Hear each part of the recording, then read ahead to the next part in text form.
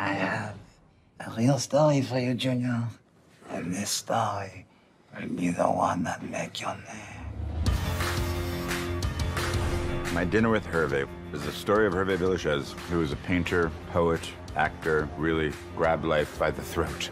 Herve was one of the biggest TV stars of the 1980s in Fantasy Island in the role of Tattoo. The plan! The plan! It's inspired by something that happened to me in the early 90s. I was sent on assignment by a British newspaper to interview Herve Villechaize. What is this incredible story of yours, then? Ask me a question. Jamie Dornan, who's an incredible actor, plays Danny Tate.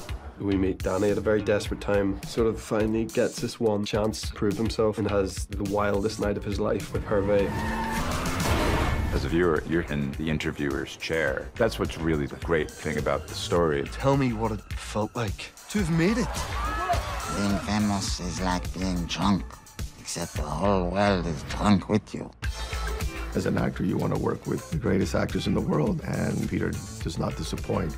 He's been on this 10, 12 years that he's been developing this with Sacha. It's been wild. I feel like we've been talking about this for so long. Now we're on set, and he's actually directing me and giving me notes. And action! We're creating like the glossiness of Hollywood juxtaposed with like the mess of real life. It's like a whirlwind. Our intention is to try and put something good into the world and make people think about what it means to judge. This is a film about finding the courage to shatter the fantasy and own our truth. We don't make movies about dull flames. We make movies about bright flames, and he was one of them.